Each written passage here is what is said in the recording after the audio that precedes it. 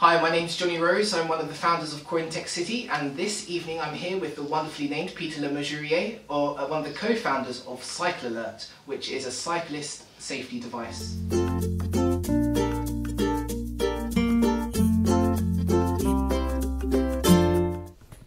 Well, good evening, Peter. Good evening, Johnny.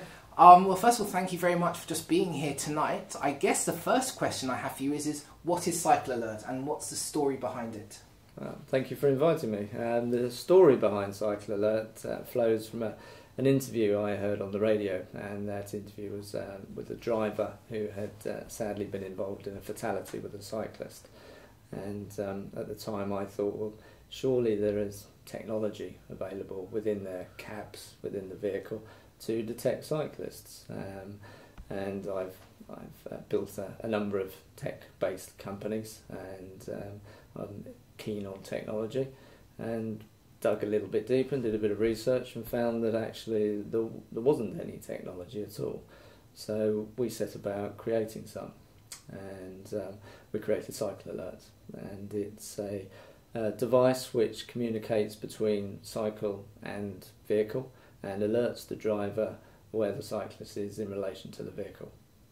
Okay, so in the way you describe it, there are sort of two parts. If there's the cyclist and the driver, what's the incentive of, or how have you gone about sort of reach? I can imagine cyclists are very pro something like this. How have you found sort of reaching out or getting in contact or getting buy-in from the drivers? These great hulking great lorry drivers and HGV vehicles. How have you sort of convinced them, or what's the? Well, that's a really good question, and we actually. I knew I had buy-in from cyclists. I didn't know that I had buy-in from hauliers and fleet operators and drivers. So at prototype stage, I took the product to the Commercial Vehicle Show, which is a big show in Birmingham, full of trucks and truckers and big, everything's big. And we turned up with our little device and our pretty little cycles. We're not a bunch of cyclists, but it felt like we're a bunch of cyclists. I gave a press conference to the commercial fleet media, and it was, well, they're either going to love me or lynch me. And thankfully, they loved it, and they actually like the idea that this chicken and egg, if you like, that they love the idea that the cyclist has to buy into the concept and take a little bit of responsibility. Okay, so recently what's been really interesting, just today I saw a press release going out that in conjunction with Croydon Council you're hoping to make Cycle Alert available to the borough. So it would be really great if you could explain what that entails. So for example, where cyclists can get Cycle Alert, and how you sort of see it rolling out in the borough, what your plans are for Croydon. Sure, well cyclists can obtain tags from a number of sources. All of the cycle shops are stocking the tag and buying into the concept and really like it. We also distribute free tags to cycle clubs. So we have a number of cycle clubs who are now signing up to that. The council have a few hundred tags which they are giving away through their own devices. And we also operate with our hauliers and fleet operators, and they distribute tags to local schools, etc. We're also running exchanging places where we invite cyclists to come and sit in a cab. And, interesting. And yeah, it's really good for cyclists, especially in they can see what a driver can and can't see. Yep. It's a real education.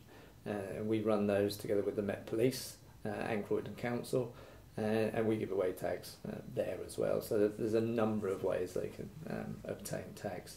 And the future, well, it's very much it's an organic growth, and we will already seeing other hauliers coming on board saying that's interesting, we like what you're doing, and obviously we're hoping that developers and the council will mandate and say, if you want to come to our borough, then it's a safe borough for cyclists, you have to have this fitted. It's really interesting you talk about sort of Croydon or moving Croydon towards being a very cyclist-friendly borough. You and I were speaking just before this about some of the challenges towns or boroughs have, particularly in the case of Croydon, where we have Westfield coming, so there's a lot of pressure to encourage people to take trips by cars. And so one of the questions which you answered really well, and I hope you can sort of replicate it again, is how best councils or those sorts of bodies can work together to make their boroughs a more cycle-friendly area, and how they can, how to make that happen in your opinion, or where you've seen success elsewhere? Yes, and I think you've hit the nail on the head. It's working together. So I think certainly if you can persuade developers, Westfield developers and other large developers who are conducting big building projects, to buy into the concepts of better and safer road use for pedestrians and cyclists, and a safer transportation system, then you're halfway there. And that makes the council planners' job so much easier, because ultimately the developers have the money to be able to do this. So that's I'd say good, keen developers who realise the potential to them as well, and I think that's another unique selling point to developers, is by developing a better transportation system for their customers, is only advantageous to them.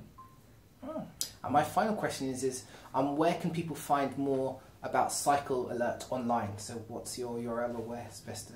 Well, cyclealert.com, Twitter, Cycle Alert, Facebook, Cycle Alert. As well. We've got a big following. There's lots going on. We run a number of these exchanging places, so come along to those. Yep. They're sort of monthly, weekly on occasions, but there's a calendar on the website, etc. We've got an abundance of friends and supporters and charities. We do a lot of exhibitions and events. So there's a lot going on. Good work. Well, listen, Peter, thank you very much. Thank you. It's been a pleasure.